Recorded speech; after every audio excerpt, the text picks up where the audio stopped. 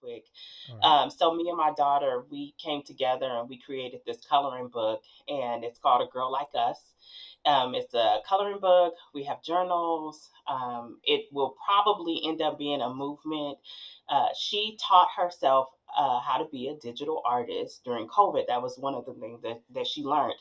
My Wow. daughter deals with a condition called brachial plexus. It's a birth injury. Some nerves were stretched when she was born. And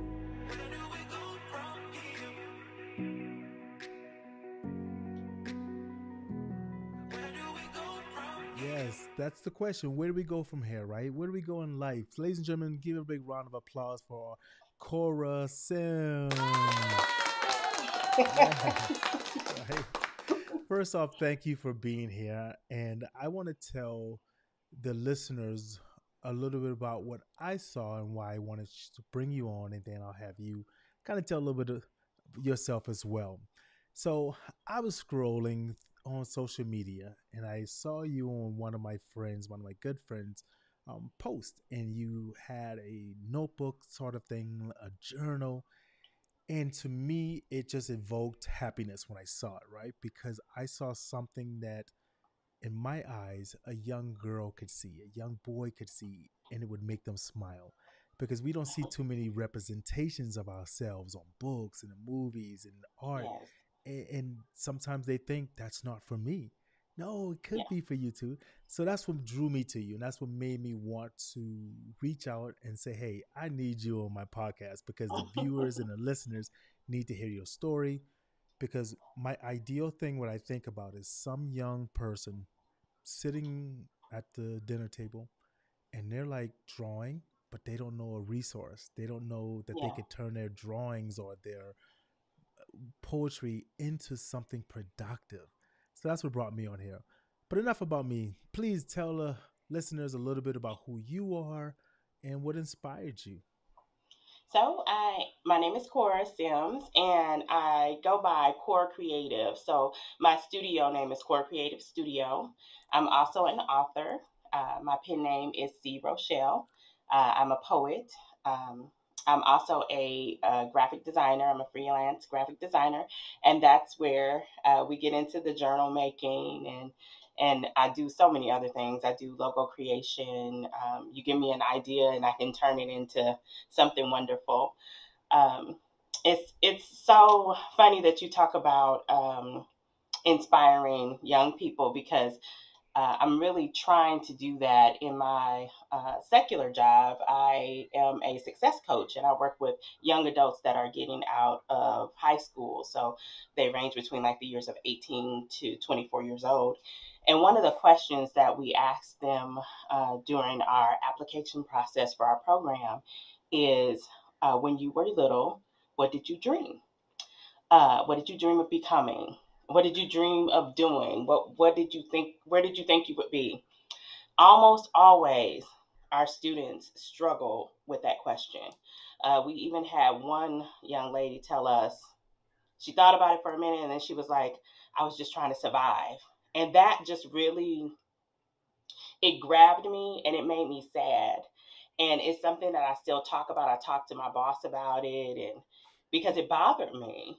Because when I was a little girl, I lived in a little bit of a hard household, but I was able to dream.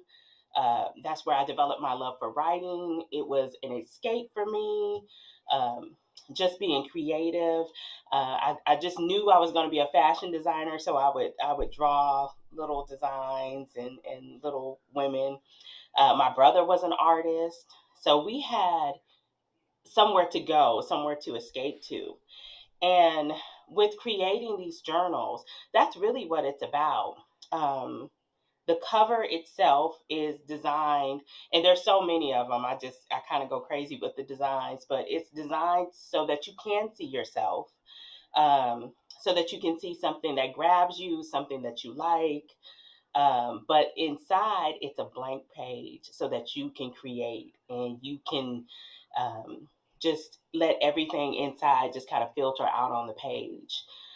So that is what it's designed to grab and to inspire your creativity, because we all need that. That is so amazing because when you were talking about the escape thing, and you said it hit you when you asked her what are your dreams, and she's just trying to Hmm. survive. It is such a thing that most people don't see for the culture, the young Yeah. people who they feel like, imagine how we felt in the pandemic, for an example, when we didn't get to go to work or have things, our world was shaken. Imagine how these young kids and their mental health and what they're going through. Yes. And like you were saying, books and art is an escape for you. Do Hmm. you have sort of like a creative writing strategy? If there's some young lady, some young guy out there listening who's probably thinking, I love writing comic books, or so, is there a guide or a process that you kind of go through to take you through that? Not necessarily a guide. My mantra, so to speak, is just write. Just start writing. Just pick up a notebook. It doesn't even have to be one of my decorative notebooks. Just start writing. What I found is even dealing with things that I go through, dealing with anxiety or any stress, little or big. Um, Once I started writing, I also started painting. That was one thing that I did during COVID. I started painting. Those things help you to cope with the. It's the craziest thing in the world unless you do it, but you are literally zoned out and you're in this process of just making something and you don't have to think about anything else. Hmm. And we tend to see that with people that take drugs, or rely on alcohol because they want to be like out. They just want to be out of it. They just want to be somewhere else. And drawing, creating, writing, those things help you to zone out and help you to calm down and lower any anxiety and stress. And so, my process is just to do it. For many, many years, I was a procrastinator. I would talk to my father's passed away in 2017, but we would talk all the time about me writing because I've been writing since I was 7 years old. And I would say, I think I am going to write a book and I'm going to do this, I'm going to do that. And then finally, it just took me having to just do it.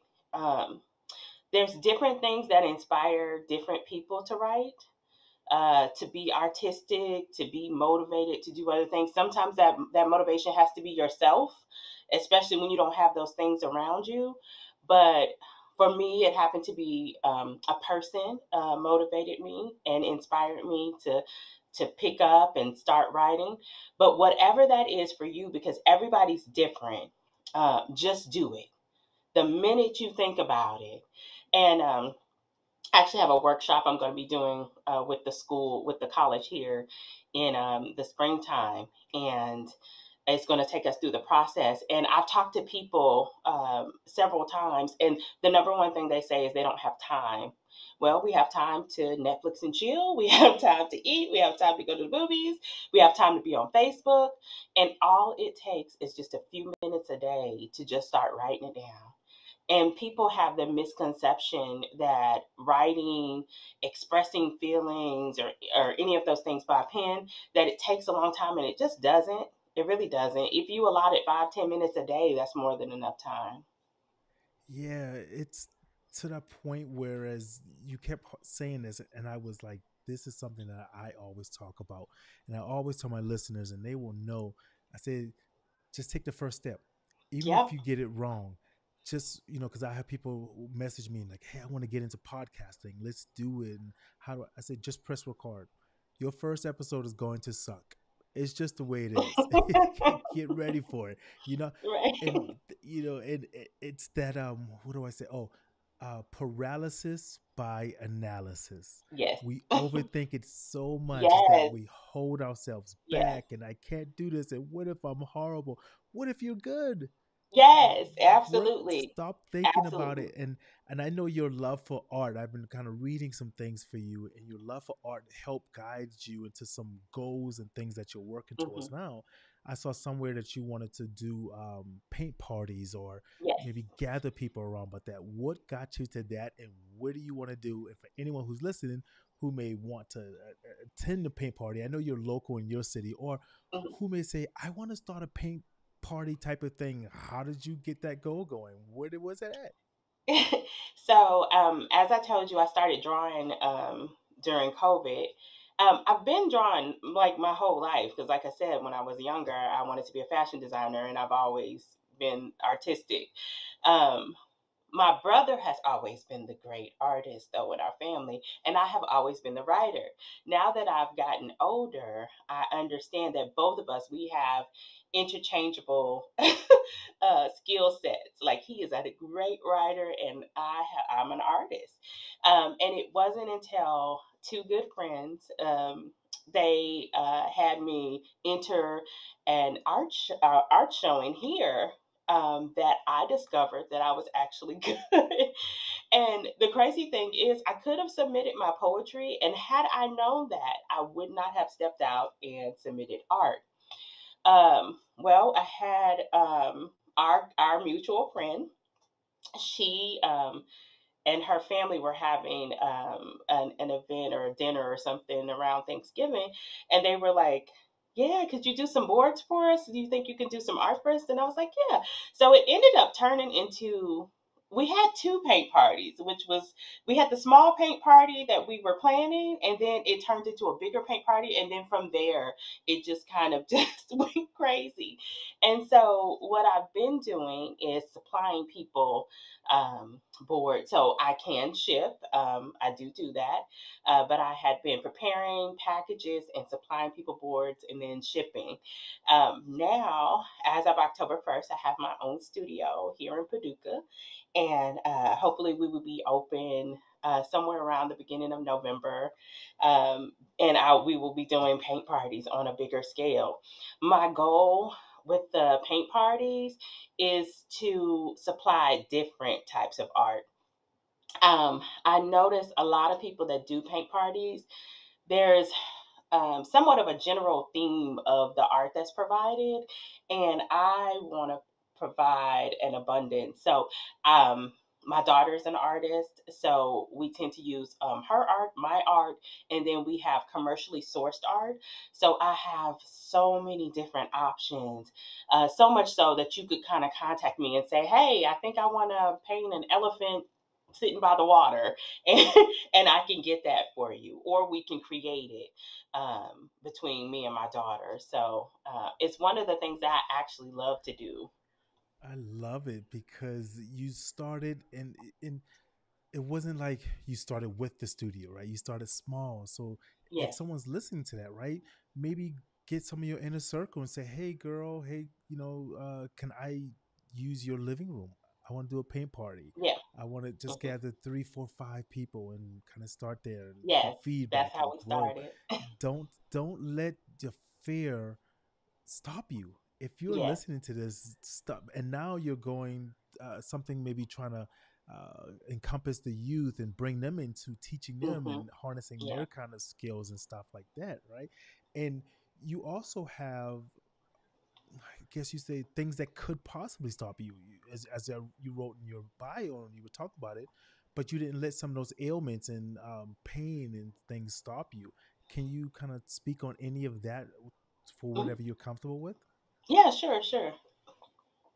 For a long time, I didn't really want to talk about it publicly, but I deal with a condition called rheumatoid arthritis. And when you think of that, you just think, oh, your bones hurt. Well, that's part of it, but it's an autoimmune disease, and it affects you by causing like extreme fatigue.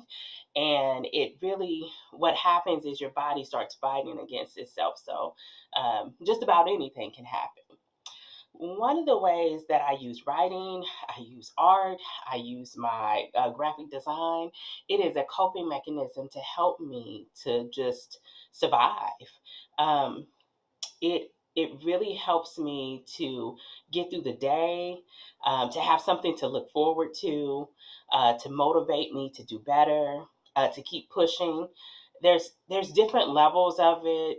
Some people may feel great, may see them running around and just having fun, and then some days you just feel like you can't get out of bed. I've been struggling with this since 2015. Just came out of the blue. You didn't do anything to get it. It just happens. Um, there's no cure to it, so it's something I'm stuck with. And a lot of people, I'm learning, commit suicide because they can't deal with the pain, or they are just tired and fatigued so much so that they just don't do anything. And it really is your mindset. Your mindset matters in any single thing that you do or that you're going through. The mindset that you have to be able to get through whatever it is, to keep enduring, to start doing something. Just like you said earlier, you're probably going to fail. It's probably going to happen. Now, how you come back from that, that's what's important. And knowing that you don't have to be perfect, that you can pick up and you can start again. Those things are very important, especially when you're starting anything. Yeah, it you know, and you said some important things a second ago there, where you said at first, you didn't want to kind of speak about it, and we all have to get through whatever we get through, and to tell anyone if you're Hmm. not ready, you're not ready. But I think, and I've talked about this several times on my show, that it is valuable for us to speak out, especially for African American culture. Hmm. And I say this specifically from a man's point of view because in our culture, for the most part, we're taught to hide it. We're taught Hmm. to not speak on it.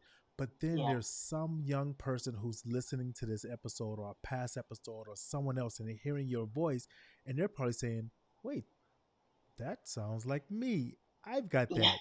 I didn't know yeah. that could possibly be what you're speaking of. Now we Yeah. maybe push them towards going to get it checked out or something because we've dealt with so much things of not trusting hospitals and doctors Hmm. because of the Right. past or whatever. Nope, I'm not going to a doctor to see what's wrong with me. I'm just going to paint it out.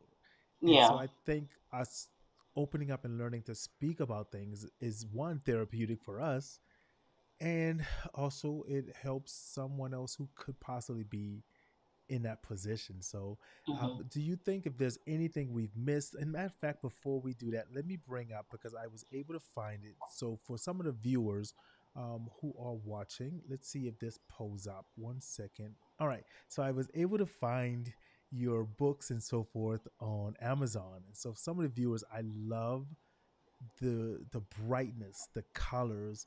Uh, that it just evokes. What draws you to this type of imagery on your work?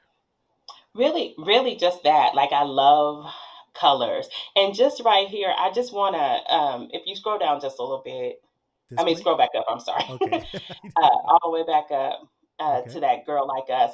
Let me All just right. talk about my daughter real quick. All right. So me and my daughter, we came together and we created this coloring book, and it's called A Girl Like Us. It's a coloring book. We have journals. It will probably end up being a movement. She taught herself how to be a digital artist during COVID. That was one of the things that she learned. My Mm, daughter deals with a condition called brachial plexus. It's a birth injury. Some nerves were stretched when she was born, and so she has issues with her hand. Now, she is like a superwoman to me, mm, because she doesn't let anything stop her. Like, she's so amazing. It almost brings me to tears. I'm trying to tear up now. But inside the coloring book is girls that are different. And that's really what she wanted to focus on. Whether it was they were diverse in um, the way that they look, being a different race. The lady on the cover, she has vitiligo. The lady with the head covering, she's actually one of my friends, Leah Vernon. She's a plus size Muslim model. oh, That's where we okay. got that from, and she wanted to just have diverse women. So there's affirmations in the coloring book and just all different kinds of women. And you can color them any color or however you want. And it's Mm, just such a beautiful thing. I'm so proud of her. She's just 15 years old. But mm. hopefully one day we will be in stores with that. There we go. Right, that gotta aim big, and I love that Yeah. for a young lady to see such a vision and growth of like this is what I want and not be held back by this is what you can't do. Yes. And it's so inspiring because I actually have someone that's coming on the podcast in the near future who has that with the skin condition, and Hmm. she's going to talk about her struggles and how Yeah. she maybe puts makeup on certain days and not. But that is so inspiring, and people can find that at Amazon backslash. Hmm. I think it's C Rochelle. Yes. Let me make sure. That's correct. So yeah, and it's for the listeners, it's C.ROSHELL. Okay, and it Yes. also will be in the show notes so you can find the links for those as well. But that is absolutely inspiring, and we're going to get ready to wrap it up here. But this makes me feel so good because one, we're bringing notice to an artist, we're bringing notice to someone who and hearing your goals, and when you get to those stores and everything, we're going to be there. My wife and I, we always go pick up a book and support it. And for those listeners, go support, pick up a book. I promise you, your son, your daughter, their face, they will um, light up. They will Yes. make it. They will feel like, oh, thank you, right? That I Mhm. can't tell you the joy I'm seeing from this. So, any final words, any parting things you want to tell the listeners where they can find you, anything like that? So I am revamping my website, CoraCreativeStudio.com. So that'll be revamped within the next couple of weeks to go along with my studio. I would just appreciate the support. I try to make the journals fun, exciting. I can do commission work. So you can contact me at coracreativedesigns@gmail.com for any custom work that you may want. The last thing I want to say is just get out there and try. Just get out there and do it. Just take the leap to start something great because like you are your own competition. It's just you. So just keep thriving and you'll be successful. Yes, thank you so very much.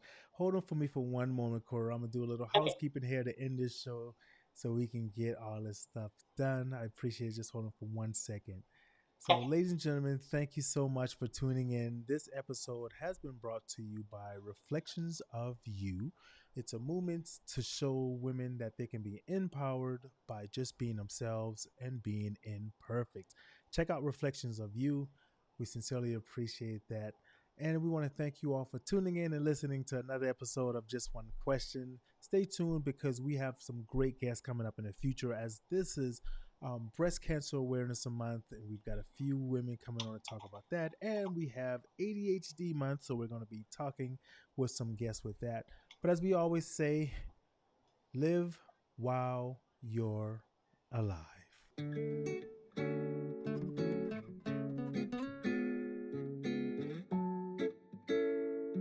Yeah, yeah.